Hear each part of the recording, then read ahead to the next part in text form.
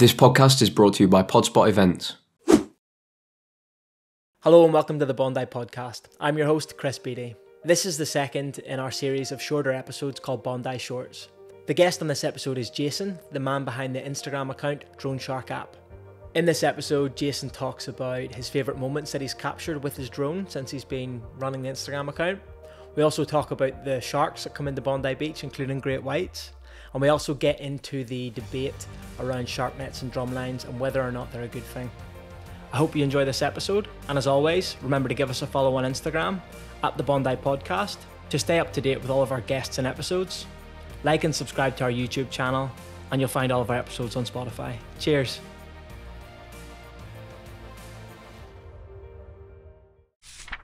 Jason, welcome to the Bondi Podcast, mate. Thanks for having me. Look, we're here today to talk about your amazing Instagram account, Drone Shark app.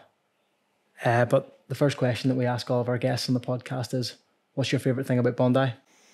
I got to say, I love just Bondi's, it's like a party vibe, I guess, holiday vibe, every time I come back home from holidays, I think I'm still on holidays, it's got the awesome party vibe and just the diverse, cultures in Bondi. I really love that too. So yeah. We've had similar answers to that. It's like any time you leave Bondi and go overseas, when you come back, you're actually happy to come back, even though you might have been on this like amazing holiday. I know. You're like really like that when you're coming down Bondi Road and you get your first glimpse of the sea and the sunshine. You're like, oh. Yeah, I'm home, but home's fucking great. Yeah, well, I'm pretty privileged. I sit and I just look over the whole beach and just go, I'm, still on holidays. So that'd be the number one thing I love. Yeah, just coming home and I'm still on holidays. Yeah, beautiful, mate. Beautiful. Loving life. For those who maybe don't know what Drone Shark app is, Jason, in your own words, how would you describe it? Okay, so if we're going to talk about the app or the social media account, it's a bit. We'll go for the social media account because that's the handle of the Instagram account, right? Yeah, but I'll start off by saying that it did start off being an app, so Drone Shark app. So not many people probably know this, but that's why we've got you on the podcast. So, but it never really took off because there was too many maintenance issues with the app. So what was the app trying to do?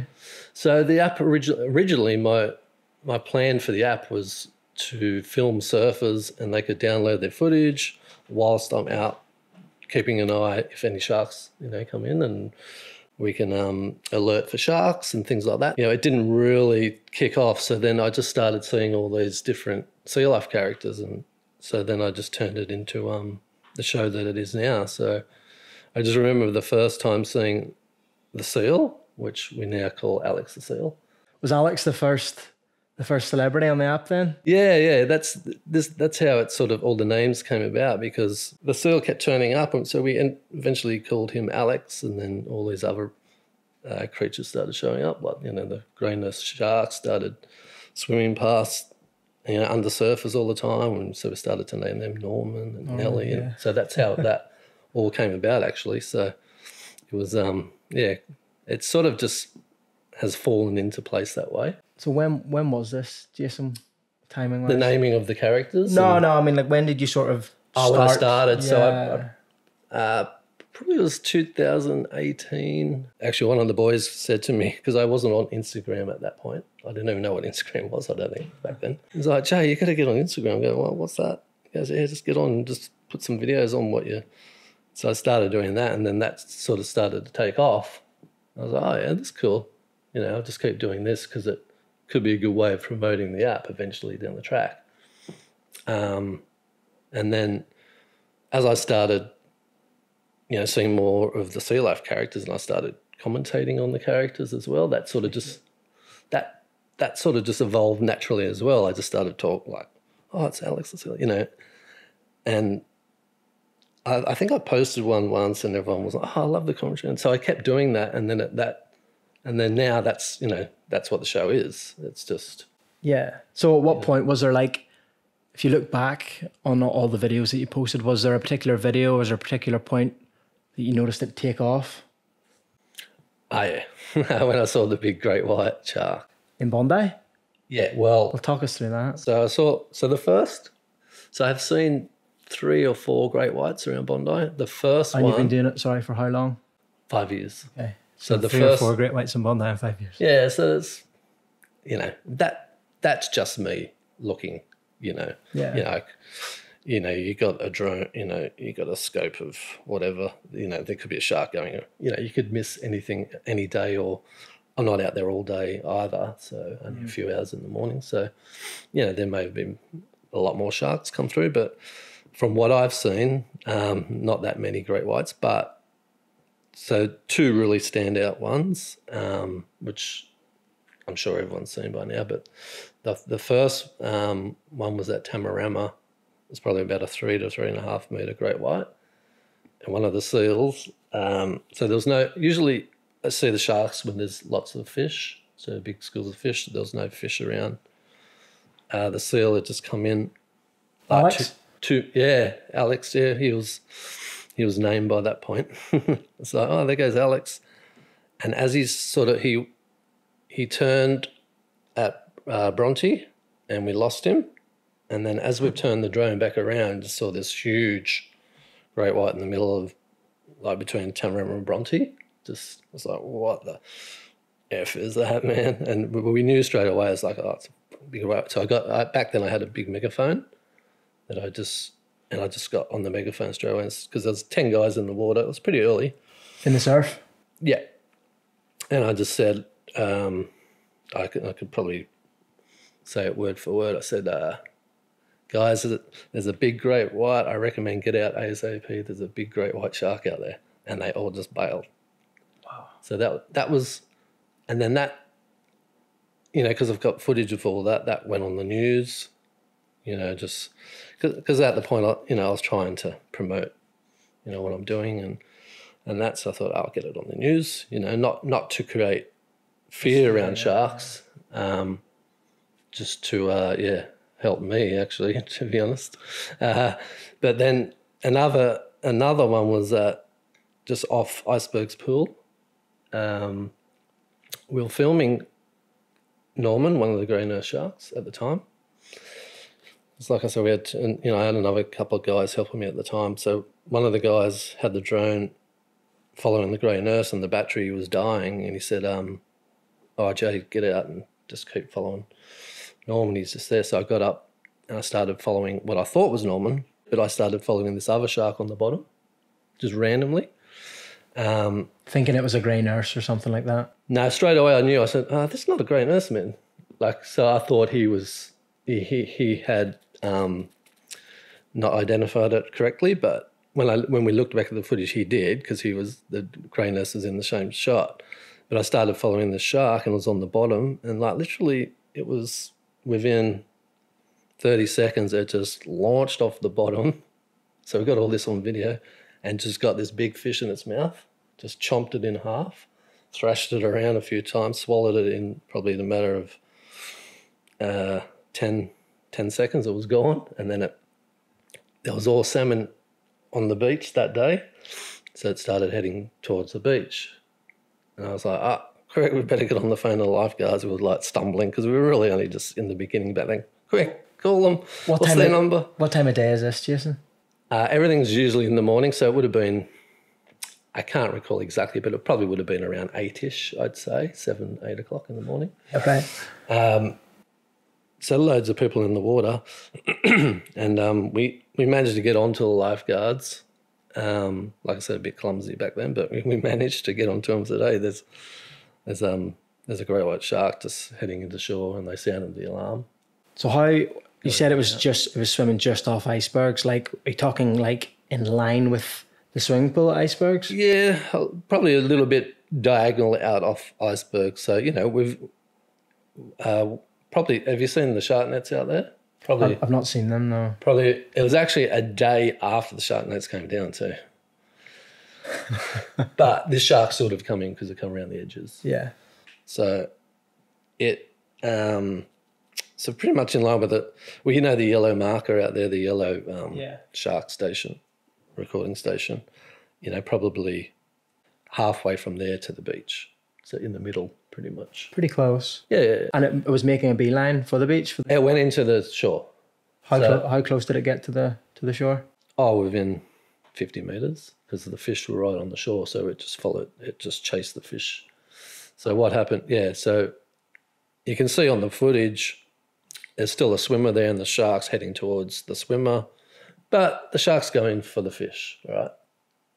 You know, as I know this now, back in the early days, I used to think, if you're out in the ocean with a shark, is going to come and, have a go at you, but it's not the case. They're mainly after fish and rays and whatever else. Yeah, you can be unlucky and be taken by a big great white, but this is just a juvenile great white at about 2.5 metres, so still take a good chunk out of you, but the lifeguards managed to get everyone out of the water at that point, and it sort of it didn't hang long. It had a bit of a go at the salmon, and what happens when you see a salmon school, if the shark will just launch into that salmon school, but then they're pretty timid. They'll go straight back out, and the fish will follow them. So because they want to get behind the shark. So the school of fish will follow the great white, and they pretty much just chased it out to sea, and it was gone. That was it. It was in, out. Wow. So they're the two main ones that really stand out. Did the shark alarm go off that day? Yeah. So we called the lifeguards, and they got everyone out of the water with the shark alarm. Wow. So, yeah, you can see that. That's on all my socials. We'll get Danny to cut it in with this clip. Yeah, so that was a pretty crazy moment, because it was very unexpected. Like to follow a random shark that we thought was a grey nurse, and turned out to be a great white. From your perspective, Jason, on both those occasions where you've potentially thought people could be in danger here, how are you feeling? Yeah, well, it's pretty it's pretty nerving when you're sort of watching a great white come in, and you don't really know what that shark's going to do. But I guess over time, and in saying that, I haven't seen any great whites since this time, and that's 2019. So here at Bondi, at least, I see them down the coast a lot, because I know where they cruise along this beach, and I go study them actually. But so now I think I'd be a lot more relaxed, knowing that, especially with the juveniles, they are very timid, and they will just come in and they're just looking, like I said, for the fish and the rays, and they're not going to go straight for a swimmer and just go chomp. But they have bitten before, the juveniles. They have like what's called a test bite. But I think, and I haven't seen this, but I think what would happen is that the shark would probably come in for a good look and maybe circle around 5 times before they even attempted a bite. So in that time, I wouldn't let it get to that point. If I get the chance, I would always, call the lifeguards, or I've got, other methods of letting people know in the water myself as well. So, are the grey nurses the most common sharks that come into Bondi? Yeah. Well, they're always out there, but they only come into shore when the salmon come in. Yeah. Yeah, the big schools of fish are around. They're usually out in the caves, out off Marks Park and out off North Point. They hang out in the caves down there. They're not particularly dangerous, so are they, Jason? No. But there has been like a couple of recorded bites nibbles. In the past. Nothing serious, but probably maybe a surfer might have stepped on it as it's jumped off the wave or something. Yeah, it wouldn't be it wouldn't just bite for no reason. Yeah. So whenever I see those sharks around Bondi, I don't tell anyone to get up. It's just let them do their thing. Let them do their thing and sort of make a bit of a show out of it. That's where the commentary comes in. I start. Yeah. If you chase them, if you chase everyone away, you're not going to get any good commentary. So I actually need the sharks to come back. I'm like, where are you? Come back. It's been really quiet out there lately because there hasn't been that much schools of fish out there. Last couple of years, actually, it's been really quiet. Do you chalk that down to anything in particular? I think just weather patterns. Like climate change a little related? Bit different. It's too early to say that, but from what I see, I think it's just we had that year or two of that, the El Nino sort of, weather patterns where we're getting a lot of southerlies, and mind you, we're getting a lot of southerlies now, I reckon, just this year, but a lot more than what we used to. So the salmon like nice, flat, calm water, and then that's when they school in their big schools, and then that's what brings everything in. The dolphins, the seals, the sharks will come and just pound them, but they just haven't been there. So there's no food source, there's no predators, so they're just out deeper. Fair enough. Yeah. Do we get any other shark types in Bondi? Any bulls? Any hammerheads? Yeah, definitely Homer the hammerhead. Homer the hammerhead. Yeah, Homer's. Oh, that's right, Homer. Yes, Homer's yes, out yes. there. A lot of bronze whalers when I first started. Because there was a lot of salmon when I first started. There was just salmon galore every day. But bronze whalers would come. A lot of bronze whalers would come in and charge the schools. I've had guys in the water, just surfers at Tama saying, there's a couple of bronzies out here. Just be mindful that the surfers don't care. Are they vicious, the bronzies? No, they're not. Look, you wouldn't want to get bitten by a bronze whaler, but maybe if you're a spearfisherman or something, they might have a go at you. But I've seen a guy sitting in a big school of salmon. Well, he was behind the school of salmon, and the bronze whaler sort of went around behind the surfer and just straight into the school of salmon. So at those times, I do think sometimes, look out, mate, You must quietly have to myself, but I haven't seen any bronze whalers or great whites. bulls. I've seen one bull shark at Bronte once, and that was out at the reef, and that's it. I haven't seen a bull. I've seen them on other beaches, but just not in Bondi. And mine, I'll only see what comes into the bay. I'm not going to, like, if there's a shark out in deeper water, if it's on the surface, I'll see it with the drone. But, you probably heard you get a lot of sharks pinging off that yellow, receiver. They could be anywhere from 500 metres off that out to sea. So, it's sharks cruising out there all the time, past in deeper water, but they're not coming into the beaches because the food source is not there. But when the food source comes back, the salmon, it'll, I'm bound to see more sharks. So I think the last time the salmon were really here in force was probably August last year.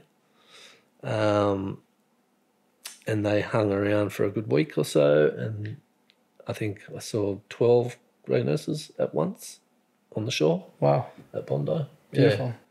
Yeah. And I haven't seen them since. So What brings the dollies in? anything. They love the waves. They love sometimes they'll stay there all day. I've seen out. But they'll pound the salmon as well if the salmon's there. You can see them come for miles. I miss those days actually when the salmon were around all the time. I pray for the salmon to come back.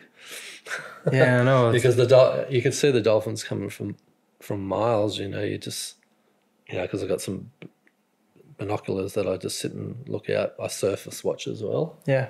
If I'm not flying the drone, I'll just surface watch, especially when it's whale season too. But you can just see, like literally from a kilometre out, you'll see the whitewash of the dolphins just charging in, so they can hear their vibrations or smell whatever they do.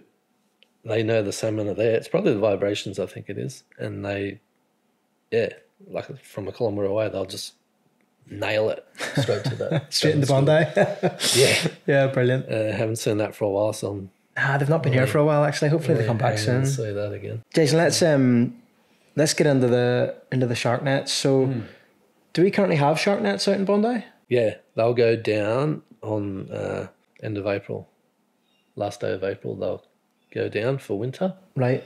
Because I think they do it mainly because of the whales, but I'd like to think that's the main reason they do it, because of all the entanglements you see, and So yeah, they'll go down in May, end of April, sorry, and then I think they go, maybe end of September they go back up. So they're down for a few months. Yeah. Yeah. So when I first heard of, when I first thought about shark nets, I was imagining this massive net that essentially like covered the entire bay in terms of width and like from the bottom of the sea to the top as well to stop anything getting in.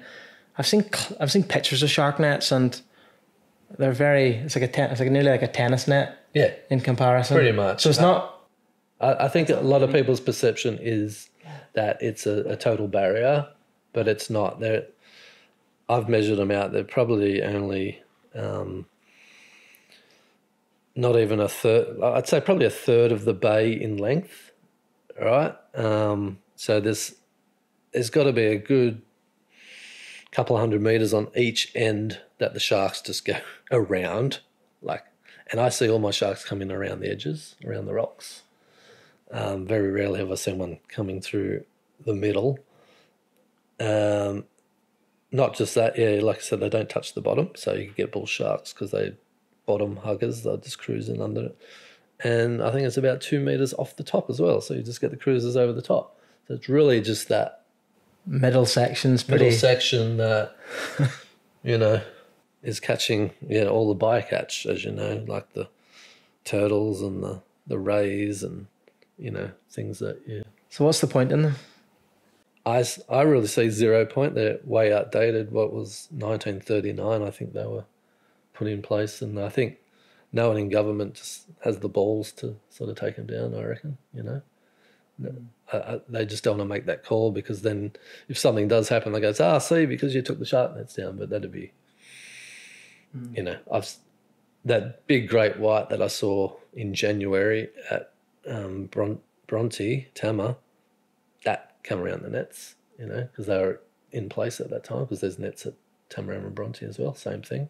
They're even less of a stretch of that hole, There's just like a tiny little portion from, So there's such a huge opening each end, especially Tamara and Bronte.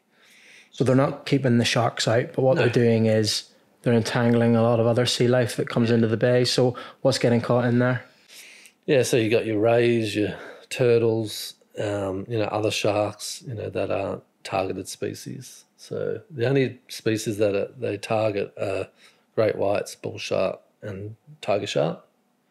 So, you've got your non-targeted ones like the little hammerheads, grey nurse. There's a lot of grey nurse that have been killed and, they're endangered. So it's, we don't want to see, the end of Norman and Nellie and, no, definitely not. So, yeah, shark nets are pretty pointless. But another thing I don't really like are the drum lines. Why not? I personally feel if they're going to do testing, scientific testing, well, why not just take it away from our beaches? Why have a baited hook out there that a little shark, because they're only, baits this big, so a big shark's not going to take. A big shark will take a little shark. So if a little shark takes that bait, it could draw a big shark in. Because that shark's, thrashing around or, one of the seals has been hooked on the drum line. So. In Bondi? Yep. Oh. Yeah, I've captured it. I've captured this, and the little hammerhead's been hooked. And what happens when a hammerhead or a seal gets hooked on the bait lines? So, look, credit to the guys. They are pretty quick. So there's a little signal that, once the animal's hooked and it pulls, it sends a signal to the guys in the boat and they come and they unhook it and they do their testing. What are they testing for? They're just doing scientific research, and then, the sharks that they want to catch, like the whites and stuff like that, they tag them for scientific research. So that's their main aim, is to tag white sharks. But I don't know how many white sharks they're going to catch on the drumlines here, because Alex still steals the bait every day now. He's been like, he did get caught once, but he if it was Alex, it might have been one of his buddies. But they've found a way to just pull that bait off every day. I've filmed them all the time now. to steal the bait. They've outsmarted them. Yeah. Well, they got to eat something because the salmon haven't been around, so they've been just picking off the drumline baits. Yeah. So they're really pointless in that regard as well, because the seals are stealing all the bait. But I always thought that those drumlines were there like as a nearly a form of protection as well, so that if a great white was coming into the bay, they'd be more inclined to go to the drumline rather than go to the beach. I didn't realise that those drumlines were there for scientific purposes. Yeah, no, it's mainly... Why are they so close to Bondi? It's mainly for tagging, yeah. So well, that's my point. Yeah, why don't they just do it out a few kilometres out? Do your testing out there, catch some sharks out there, and it doesn't make sense to me. It doesn't make any sense. No. Jesus. So but that's my opinion. You probably get a lot of, other people have their own opinions, but just that's my take on it. I just don't. I think if they're going to do it, I would like to see them not do it at all, but if they're going to do it. How deeper, don't. Yeah. Amazing. Yeah. Oh, thanks for that, Jason. Like, I've got one more question, mate. Yeah. That question is, you've been doing this for a long time now. What sort of stands out to you as a favourite memory or a favourite video or a favourite experience of this whole drone shark app journey? I don't know if you saw it. We had a big fever of cow-nose rays come into Bondi that, there were so many, and they just created this perfect, people will call them like little pixels or whatever. They just looked amazing, and it was the first time I'd ever seen anything like that. So that was pretty cool to see in Bondi. But I do see those cow-nose rays all the time now after seeing them. That not in Bondi, but elsewhere. But the first time I spotted them was pretty amazing. Things with whales too, you probably saw the one recently come in following the kayaker. Yeah, that's incredible. That was pretty cool. Amazing. Yeah. Look, Jason, that's been absolutely amazing, mate. I've learned a lot from this chat, mate. So I really appreciate you coming in for a chat. Well, no worries. Thanks for having me. I hope other people learn a lot about the shark nets, especially in the drum lines, because that's pretty important, Very important, mate. Yeah. Very important. Thanks, buddy. No Cheers. worries.